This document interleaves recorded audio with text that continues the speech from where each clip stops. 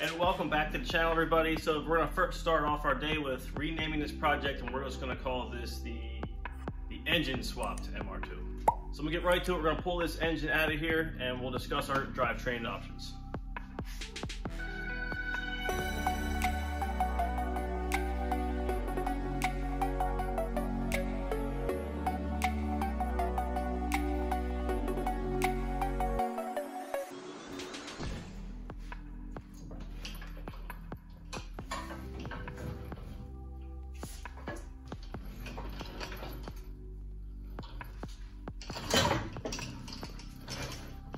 Okay, so now it's time to discuss our engine options. So off to my right, you can see we have the K-series motor, which is still an option. It's going to be bolt into this car, no problem.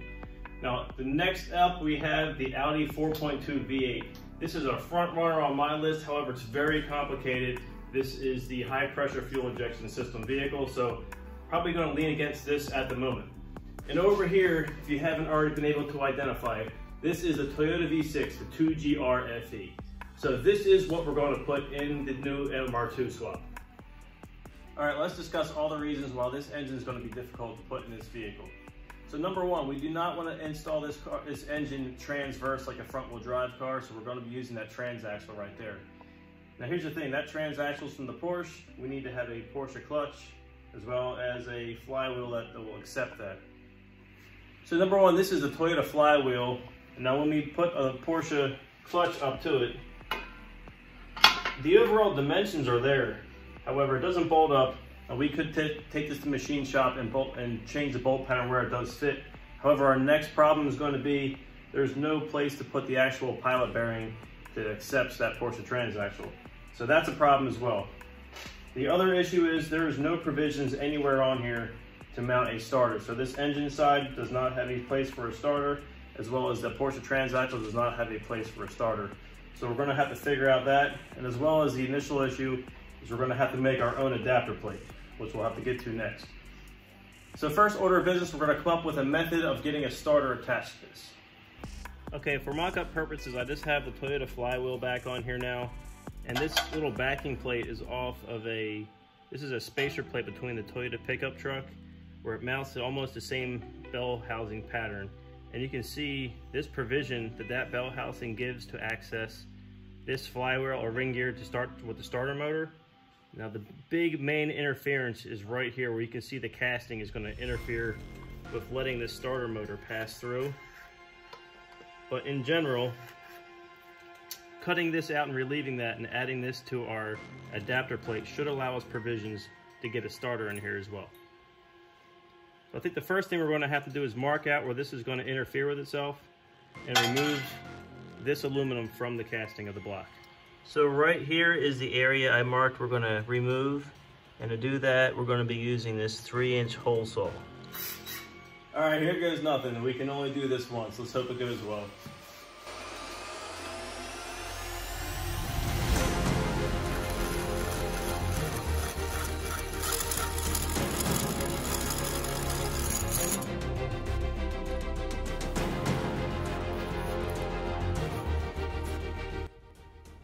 Okay, so the starter is now bolted temporarily to this little base plate that we have here. So you can see this is the Toyota truck flywheel that this gear is meshing up perfectly with. So you can see how that moves in and out just fine. So that is going to engage. So because these don't really work that well together, I think we're going to come up with a different flywheel option. Let me show you that now. So this giant piece of metal right here is the original flywheel from the K-Swap series that we did earlier. You can see the cage on this thing pushes it out to give you room to make your adapter plate, as well as this is already set up to mount to that Porsche transaxle. It has the right input shaft and pilot bearing right there, as well as the clutch surface is already made to fit that Porsche clutch that I just showed you previously. Why this won't work is this is the bolt pattern that fits the K-series motor. Now here's what my plan to do is.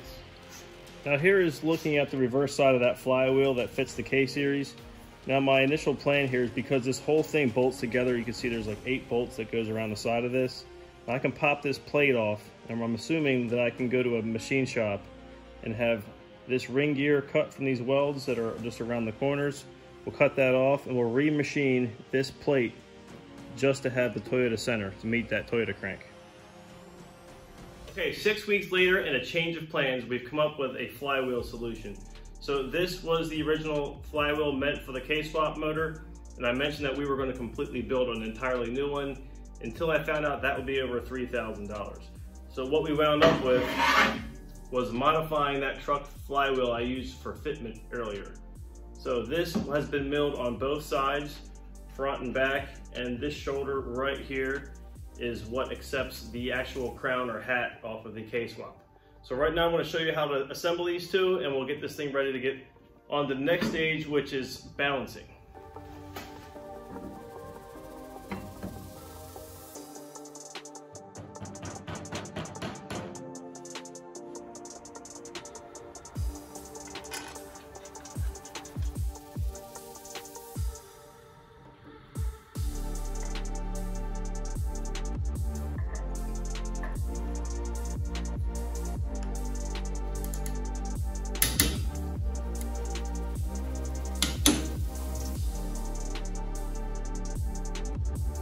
Now for another trip back to the machine shop.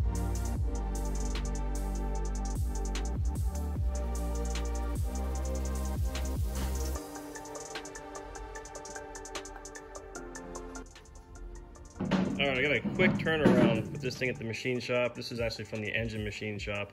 So you can see they rotated this thing, they've marked it here, and they've marked it on the bottom where the opposite side was. So this is the side they had to remove some material from. Now if we spin it around, this is the original spot that lined up with that material was originally taken from. So right in that corner there, they took an additional 3 ounces out of it. So now we have a perfectly balanced flywheel. We can get back to building the adapter plate.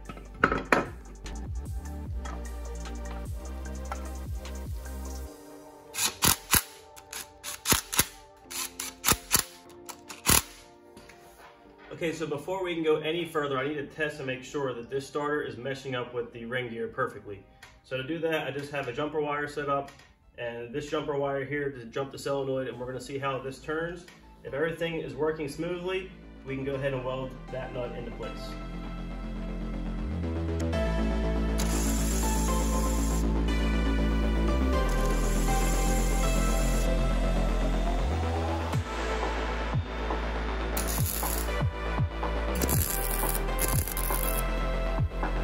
So moving on with the build, this is the adapter plate that I've been working on.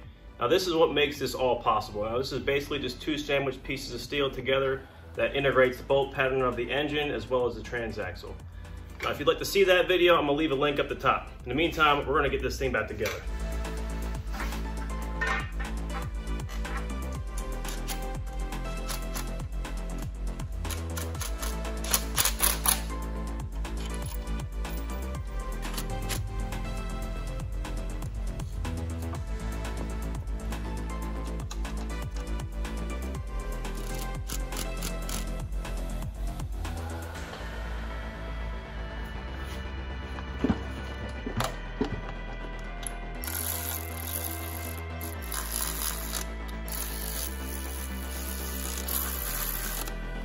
Now that we have the engine and transmission finally put together, it is time to move forward and get this whole thing put into the car. Now I guess first we should discuss how we're going to mount the engine. So luckily enough, this 2GR motor comes with these 4 bolts already made into the side of the block. I did just come up with this plate that we have here and bolted it to those 4 mounting locations, as well as had to make some relief cuts for the water jackets and oil runs. So now that this is on here, we'll get our universal engine mounts, and we're going to come in and get that welded on like that. But that won't be until we come up with a cross member. Just a little bit more difficult on the driver's side. So this already had some studs in it, as well as the backs didn't match. They weren't on the same plane. So I had to come in here with these grommets and find the right difference. So these are all backed in properly and bolted in. So now we can move along. So moving right along, I have the engine hoist now out of the way. This engine and transmission is now sitting on this sketchy dolly system that I have set up. So now we're going to roll this thing into the chassis and get everything squared away.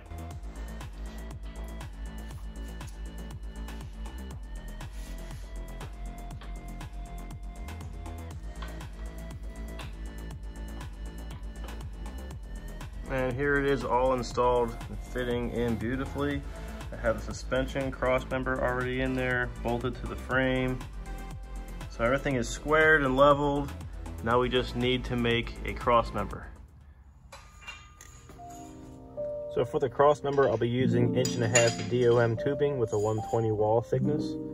And to bend this, I'm using my JD squared tubing bender. And I'll just be putting in a 40-degree bend for this first bend here.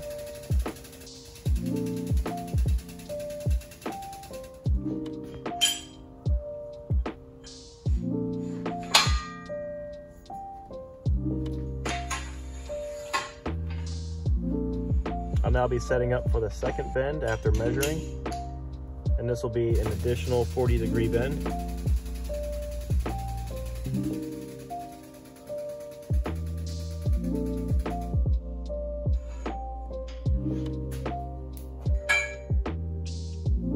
So here is the cross member all bent and trimmed up on the sides. And the way I found the angles that this goes to was I made a quick template based off of the original K-Swap subframe, which helps me find and cut these angles. All this next is to put this in the car and tack weld it to the plates I already have on the vehicle.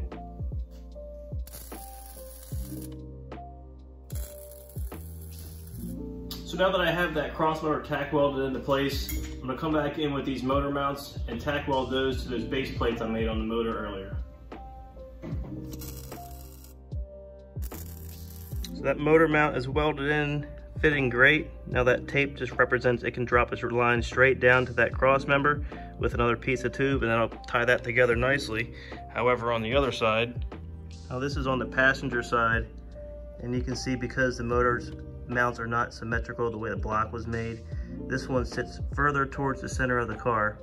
So when I drop it down, it will not touch that cross member. So I'm gonna have to make like a J frame, and I'm gonna make a tube, runs from that cross member to the actual unibody, drop down a piece of tube to connect the two. We'll make some gussets and we'll call it good. So to tie our cross member into the unibody, this is the base plate that I've made right here. It bolts through this single piece of sheet metal for the unibody. And right here on the inside, you can see that I sandwich plated this together just to give it the extra strength that it needs. So now we just need to come up with a piece of DOM tubing that will connect this piece of cross member right here to that mounting plate we have on the unibody. Here's our cut section of tube, and that's how that lines up with the mounting plate, so we can get this tacked into place and move on to the uprights.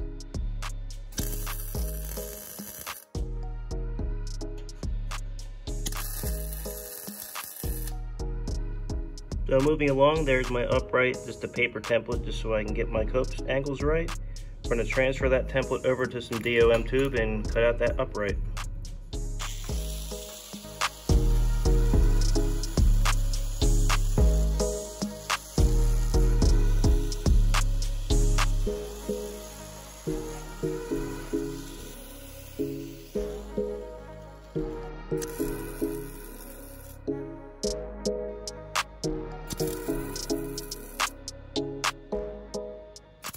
And repeat the process for the driver's side. Now that everything is tack welded together, we can remove the entire subframe and we'll get it out and weld it on the table.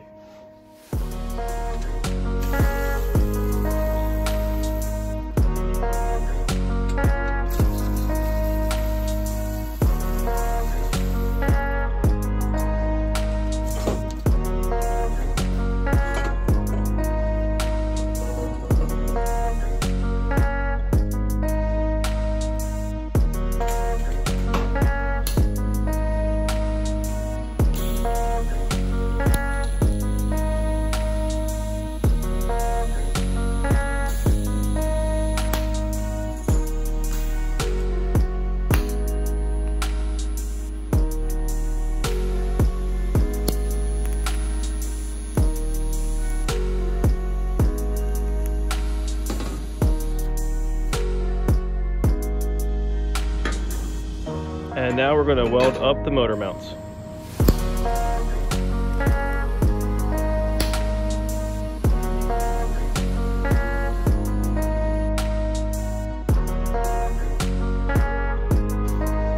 Now that everything is welded together, we're gonna come in here and we're gonna make some gussets on the uprights that holds the motor.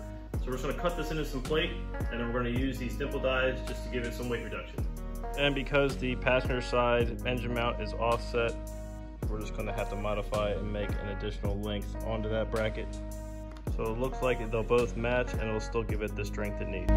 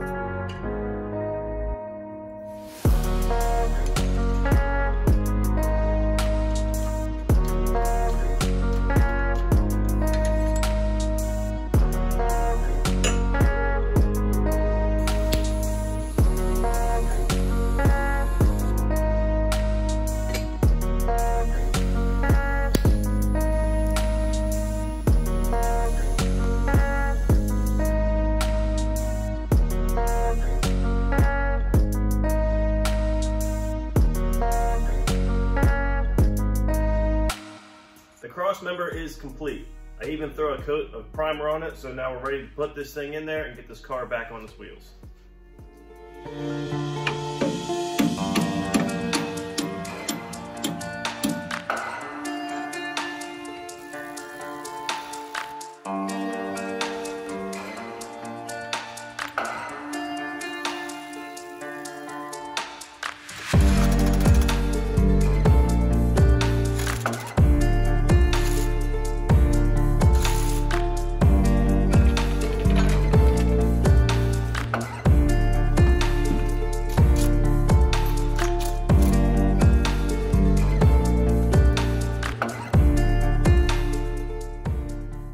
The 2GR MR2 is now back on the ground and everything is lined up really well. Now at this point, there's only one thing I'm really seeing is going to be an issue. I'm going to show you that now. Now that being that there is very minimal clearance for the intake manifold to fit into here.